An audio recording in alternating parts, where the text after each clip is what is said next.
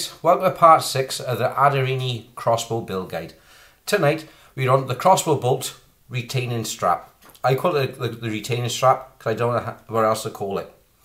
This part here fits into your Adderini to retain the bolt. So I've already assembled this. Right, I took photographs earlier to show you how your parts are to be laid out, which I'll include here now.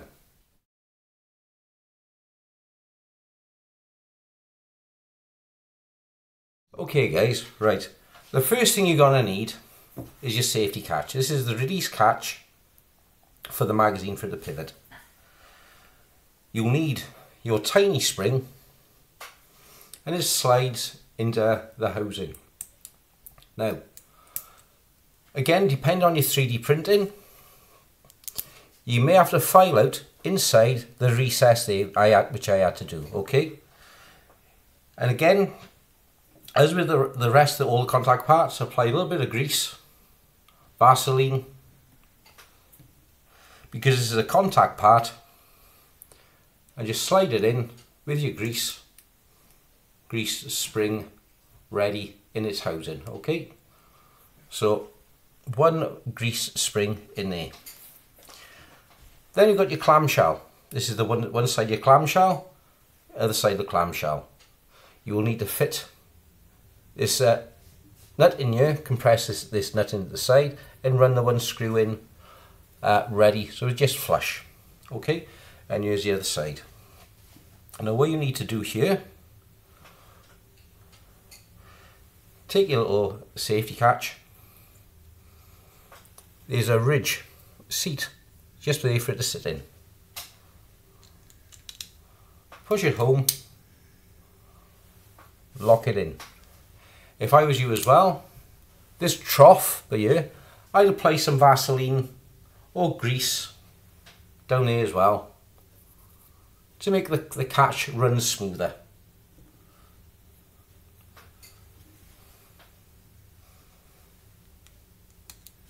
Okay, so that's locked in Vaseline. Apply some to the other side.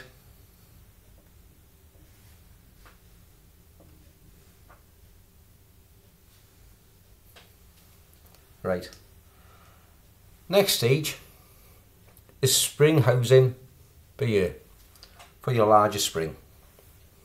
This spring sits in there, thus. Okay. Same again. Vaseline your trough or grease your trough.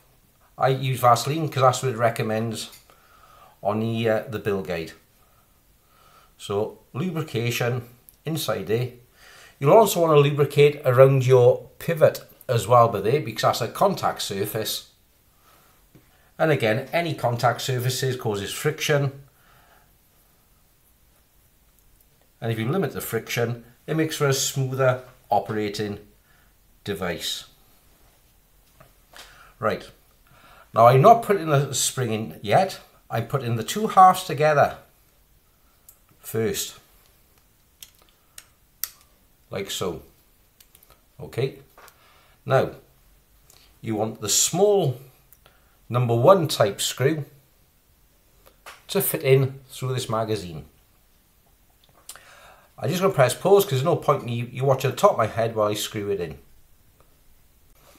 Okay, so this screw is now in, your safety catch releases there, and as you press it, release the trigger, you can see now, so it's only a little bit of movement because it doesn't need much pressure to lock it in place. It's actually a very good design.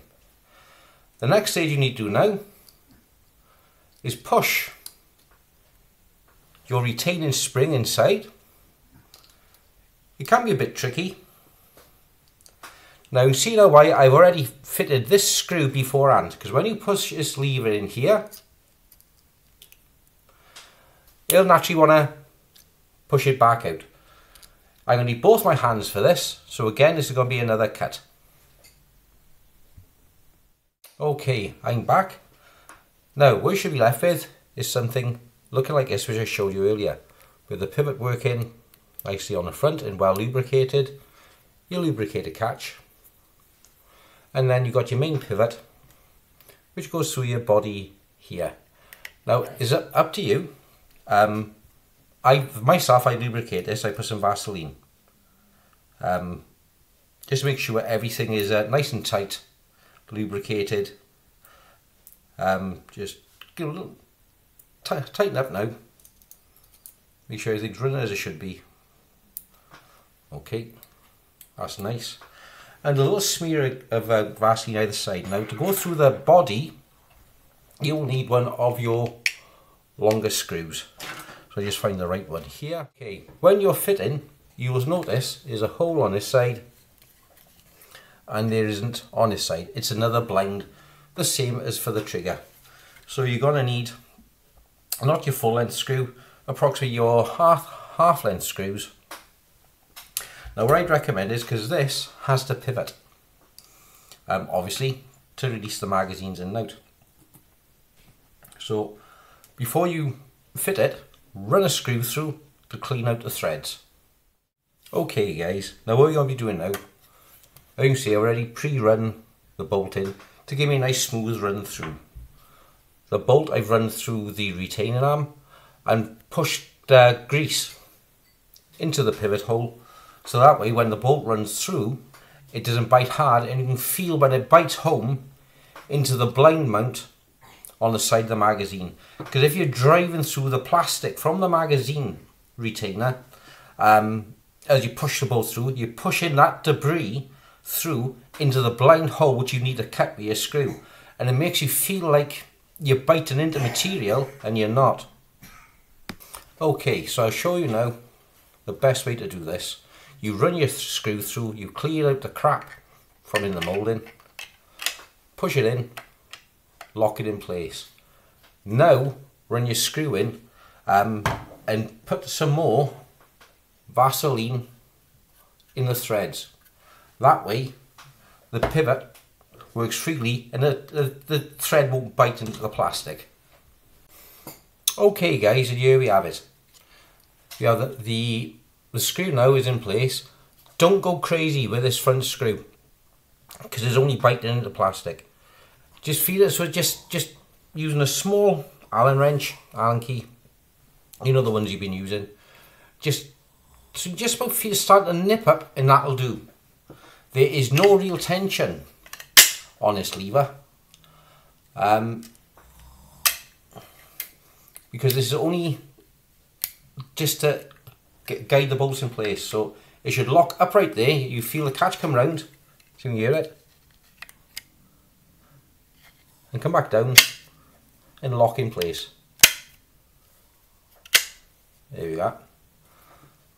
So a little bit tight. I could slacken off a little bit if I wanted, right, but I can't be bothered. Okay, so that's the magazine working. That's your bow, your crossbow bolt clamp working, your latch working, everything's working.